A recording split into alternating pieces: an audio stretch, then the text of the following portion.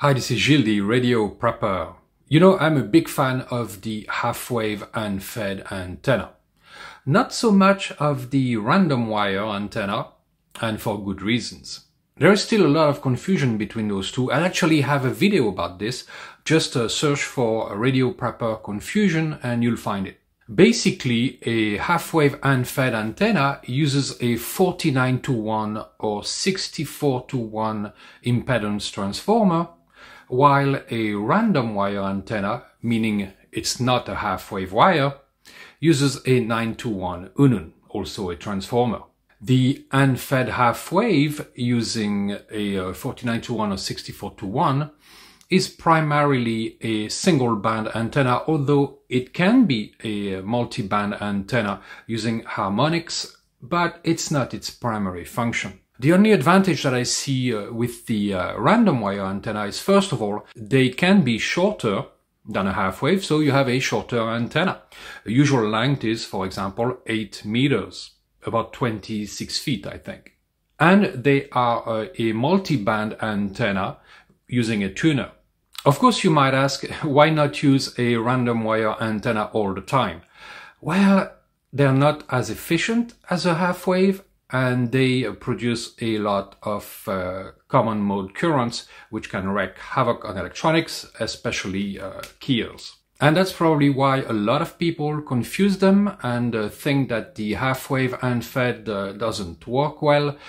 Of course, they mean the random wire antenna. It's just not the same thing. But there are still advantages to using the random wire antenna. Like I said, it can be shorter and it's multi-band. So I want to make one, but I want to make one that has a choke, because I always have to use a choke, an RF choke, to get rid of those common mode currents that flow back on the shield of the coax. And that's more wires, that's 2 boxes instead of 1, you know, patch cables. It's just not very practical, it's just messy. So I made this 3D printed box with a space for the choke. So that will be an ft-140-43 toroid. And for the UNUN, and that will be T106-2 toroid. This way I only have one box for both of them. I wonder about the interactions between the two because they're fairly close to one another, but I guess testing will tell. This is the FT140-43, so 43 material, and this will be used for the choke. And this is the T106-2 powdered iron core that's going to be used for the 9:1 UNUN. Now, some people will say you shouldn't use a powdered iron core for the 9:1 UNUN. I understand, because, you know, theoretically, it shouldn't work that well. But I made a video and tested both. I made a 9:1 with, you know, oh, not that finger, sorry. I made a 9:1 UNUN using the FT140-43 and the T106-2, and guess what? On HF, the T106-2 won that battle. So that's what I'm going to use, and that's what you find in the Hershey, the Hawaii Emergency Radio Club document that describes it. And so we'll see.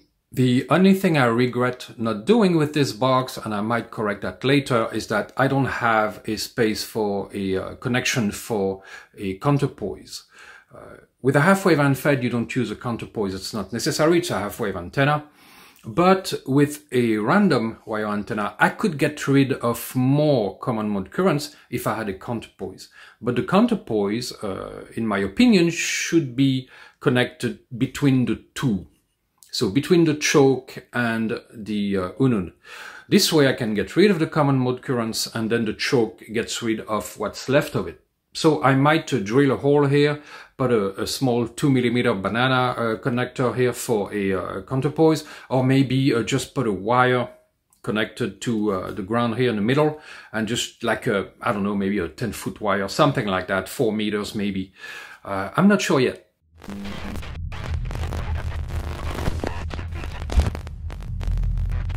Alright, because this website does cost me much more than what it brings me, I did sign up for an affiliate program with EMP Shield. We are all concerned about EMPs, electromagnetic pulse, especially for radio equipment. And EMP Shield does provide protection for your whole home, for your vehicle, and for your radios. Yes, for your antennas. I was a bit skeptical, I have to admit, but after looking at all the documentation they have and the military testing they did, and those devices they offer are extremely fast to protect you against EMPs, but also, of course, lightning. So it does look pretty legit to me. I got you a coupon for $50 off at EMP Shield, so don't forget to use it. It's Radio Prepper in one word, all lowercase. By the way, do use the link down below rather than going to the site directly. That gives me more brownie points. And you do save $50 and I get a kickback. So don't hesitate to have a look at their website. I am learning more about it myself and all the products that they offer. And I'll tell you, the way the world is going right now, I think it's a good precaution. The solar cycle is coming back and there will be a lot of solar activity. So we could get a natural EMP, that's always a threat. And you want to protect your electronics. Your toaster, your washing machine, your oven, everything that has an electronic chip in it is at risk. And you need a device that's fast enough to ground everything in nanoseconds so that when the power comes back, you still have your electric and electronic devices. Once again, the coupon is Radio Prepper, one word, lowercase, and that will give you $50 off.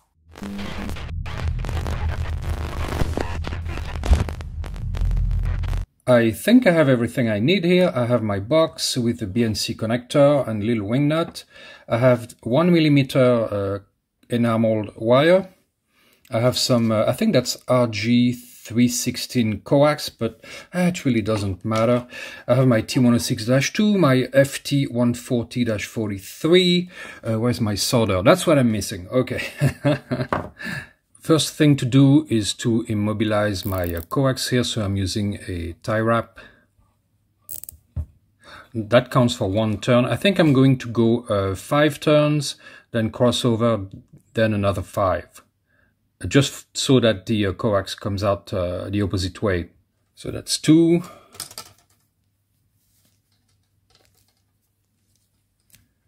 Nice and tidy. 5 turns. Now I'm going to cross over. Remember, every time the wire goes through the core, that's a turn, and 5 on the other side. So that will be 11 turns total. Oops, that's not very nice. Okay, that's turn number 7. And 5, that's turn 11.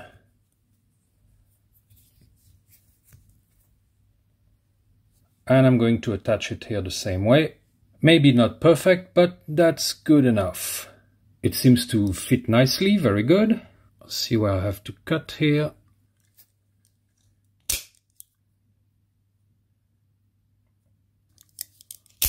I separate the shield from the core, and I'm going to do that on both ends, and take the insulation off here a little bit at the tip. I'll put a little bit of solder on that, and that's it for the choke. For the next part, the T106-6 for -2 for the UNUN, I need 3 times about 20 inches of copper enameled wire.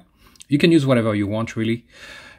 Colored wire is nice too, because you won't make a mistake when you have to connect them. And it's about 55 centimeters. I'm going to start like this, and I have to keep them in the same order throughout the winding. And that is 9 turns. You can see they're not all bunched up together. They are 3 by 3. And you have to make sure that you don't cross over wire over another one. They have to stay in the same order. Don't cut those too short quite yet, because one wire is going to have to go around here and go up to the front. Now we're going to take the middle one here on top, cross it over like so, and we're going to take the last one here over here to be connected to this one. And you solder those two together.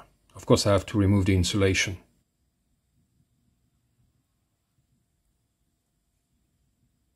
And of course, I kind of messed up. Well, not really, but it's this wire that should have been longer because that's the antenna wire. I cut it too short, so I'm going to have to solder another piece of wire on it and extend it. So you have two wires on the left here, on the top side, and you have two wires on the right, on the bottom side. This one is going to be the antenna, so I'm going to flip it up. And now I'm going to take the bottom right wire here, and this one will be connected together with the top left wire. I'm going to take the insulation off here, cut this off, and solder them together. That's going to be connected to the center of the BNC, in this case the center of the choke coax. I probably didn't clean it well enough here. A little bit of heat should take care of that. So we are left with three connections. The antenna wire here, the center of the, well, either the BNC if you use a single toroid UNUN, or in this case it's going to be, of course, the center of the coax coming out of the choke. And this is going to be the ground of the coax, or in case of a single toroid UNUN, once again, that's going to be the ground of the BNC. Now we have our two toroids ready, the 9-to-1 UNUN, the choke, and I need to connect them. Now it's time for me to modify the case here so I can put a ground connection. All right, I'm going to eyeball it. Famous last words.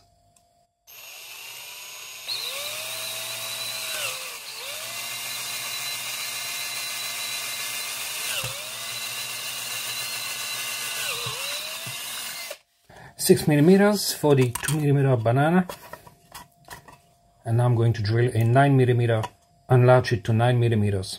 Fortunately, PLA doesn't crack, and yes, I do have a step drill.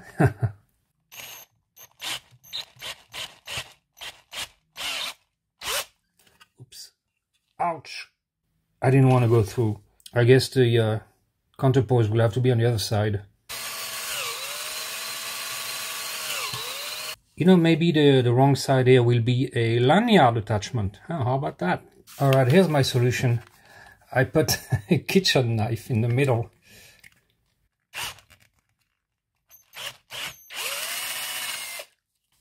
Excellent.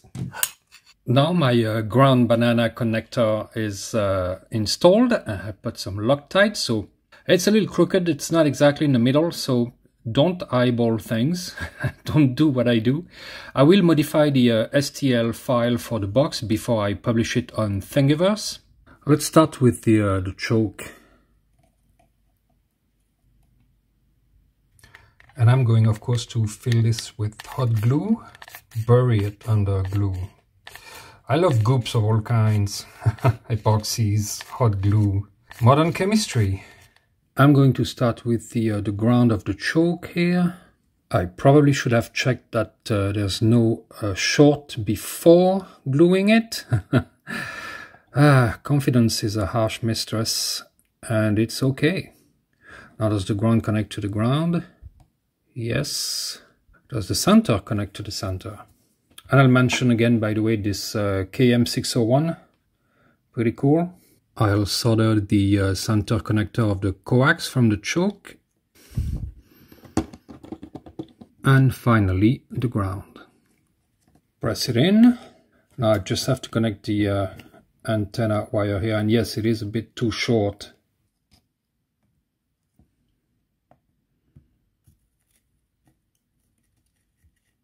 Now we're talking. Don't use epoxy on toroids, by the way. It just doesn't work.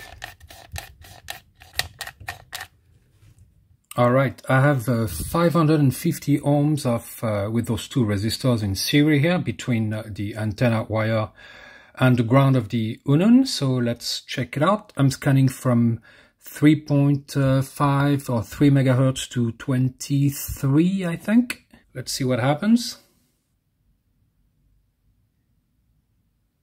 That's pretty interesting.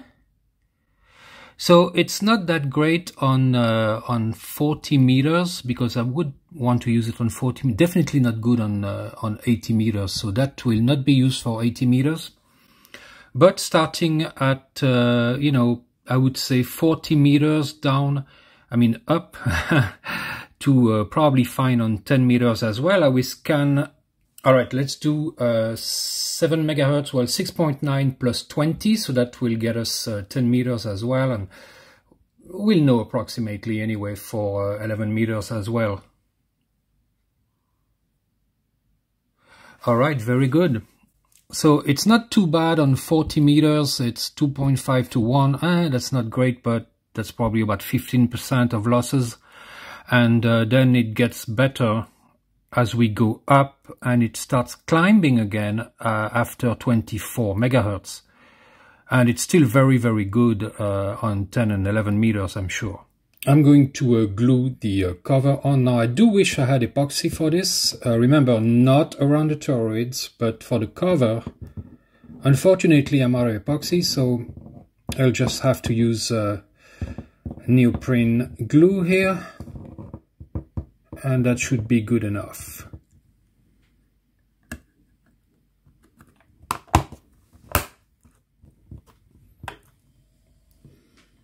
And we are done. Alright, this video is long enough, so I have to clean up, and don't forget to subscribe. Don't miss the second part of this video, which will be the field testing, of course, with an 8-meter wire, maybe something else, counterpose, without counterpose. We'll try different things. Also check the little bell down below so that you get a reminder for the second video. Once again, thank you very much to my Patreon subscribers. Do consider please becoming a Patreon subscriber. Thank you very much to all the people who gave me coffee donations down below, and crypto addresses as well. And until next time, have a good one.